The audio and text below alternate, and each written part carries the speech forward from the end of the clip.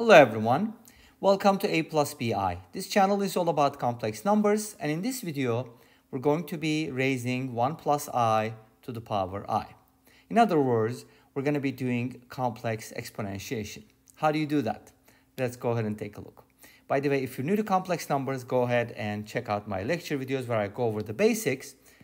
And if you like algebra, number theory, and trigonometry problems, go ahead and check out my other channel, Cyber Math, Cyber with an S.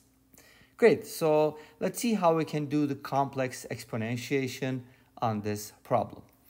First of all, think about some integer powers of 1 plus I. 1 plus I is a very common complex number, by the way, because if you go ahead and take it to the second power, you get 1 plus 2i plus I squared, but you should know, maybe I should have told you, right? I squared equals -1 because I is known as the square root of -1.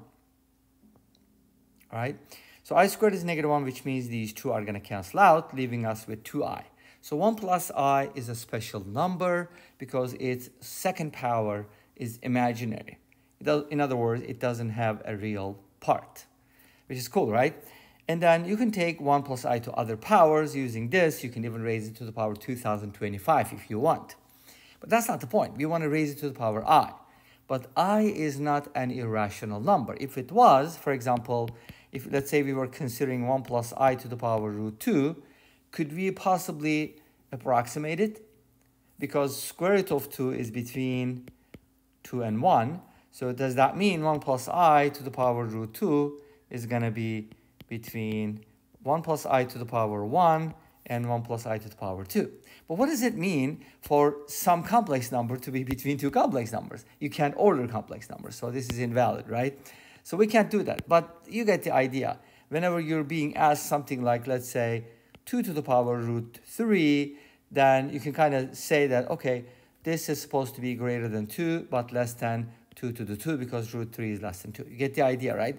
It's between 2 and 4, but of course that's a wide interval, but you can approximate it. You can get better and better.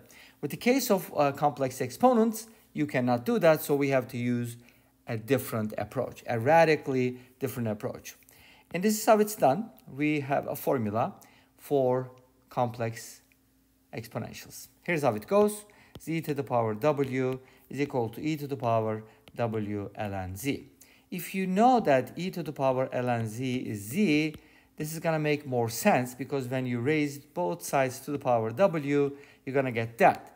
But the question is this always true when you raise E to the power something and then to the power something else? Is it always like that? Yes, it doesn't always work for all bases, but in the case of E, that seems to be working, right? Anyways, you get the idea. This is our formula. Let's go ahead and use it. But this brings up another question. How do you ln a complex number? We'll talk about that next. Okay, so in this case, we have 1 plus I to the power I. So Z is 1 plus I, W is I. So this gives us E to the power W, which is I, multiplied by ln 1 plus I. So the next thing we need to look at is ln of 1 plus I. How do you do that? Okay, now we need to talk about the natural log of a complex number. Can I use Z again? Maybe. Let's just use Z in this case because we already have ln Z.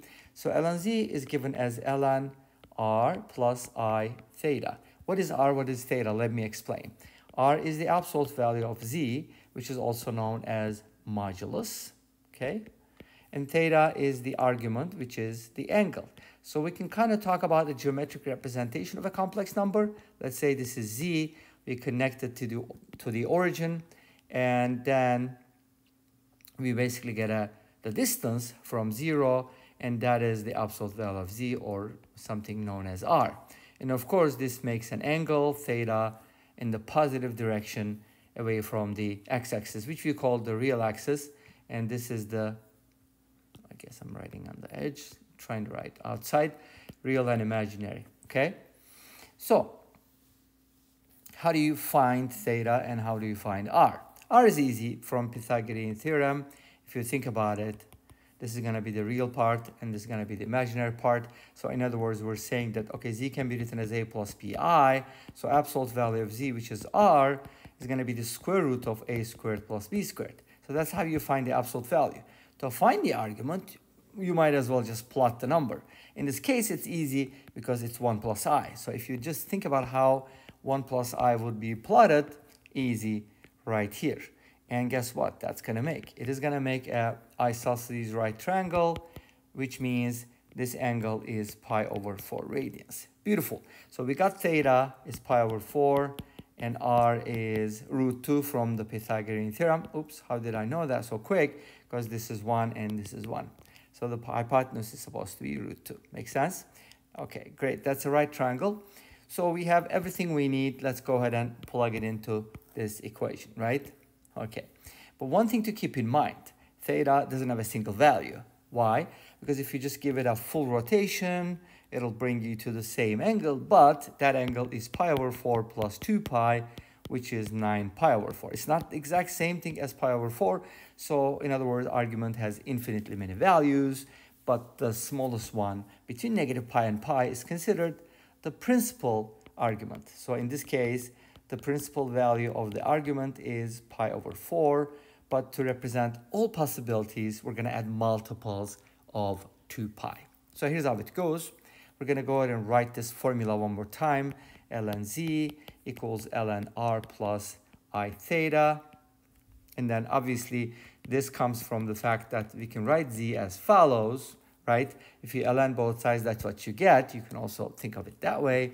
Now ln r is just going to be ln square root of 2, and theta is pi over 4. But again, that's the principal argument, so I'm going to add multiples of 2 pi to it, which I can represent as 2 pi n, where n is an integer. In this case, I just use 1 plus I because z equals 1 plus I. So this is the ln of z, okay? That'll be multiplied by, oops, I forgot to write ln 1 plus I equals ln root 2. Wait a minute, what am I trying to do here? Never mind, I don't need to repeat that. Actually, let's go back here, 1 plus I to the I, yes, that's where I need to pick up from. This is e to the power I ln 1 plus I. So what we're going to do next is substitute this whole thing here. You see that?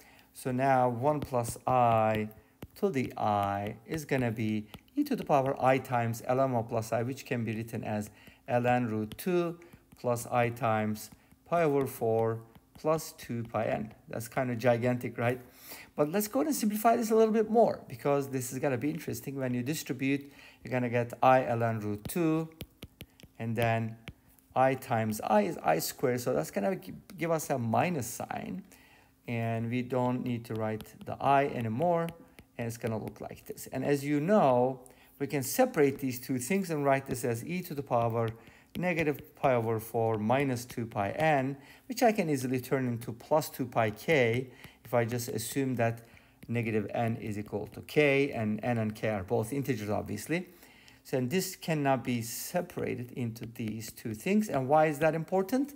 Because Euler's formula. Euler said e to the I theta is cosine theta plus I sine theta. It's the most beautiful equation in math. There's nothing more beautiful than that, right? So we can go ahead and use it here, which means this is our theta. Make sense? Okay, so here's what it's going to look like at the end. E to the power negative pi over 4 plus 2 pi k. Again, k is an integer. You can replace k with anything you want.